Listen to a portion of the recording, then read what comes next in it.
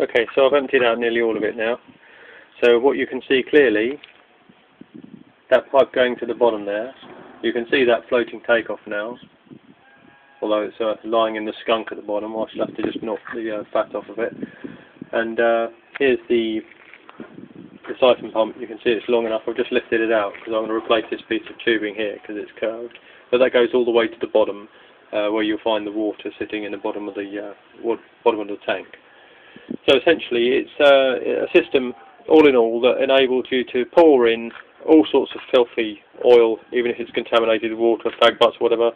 And provided it's got the sheet of hessian over the top, I'll show you. There it is. When I've got it back on, it means that all the oil goes down to the bottom. All this grungy oil, disgusting, down to the bottom, comes out through the small holes down the bottom of that pipe into the mass of fat at the bottom, so that all the oil that you're going to decant off or siphon off using the floating takeoff has got to come all the way up through the system. So the chances of it having water is very, very slim. And actually, what you find is that the oil at the surface is very clean. Is very clean indeed. So once I've siphoned it through this pipe here, coming off there, through a Hoover bag. Sometimes I use Henry Hoover bags, otherwise I use Electrolux Hoover bags.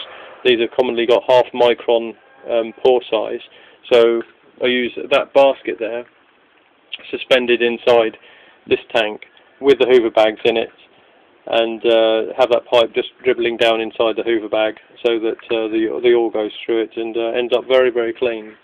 Very clean indeed. And once it's been through this system here to dewater it and to get rid of the large particles and the hard fat, and it's been siphoned off into here through a Hoover bag of suitable porosity, as I say about half micron, then I can pump it directly into a can and then into the car.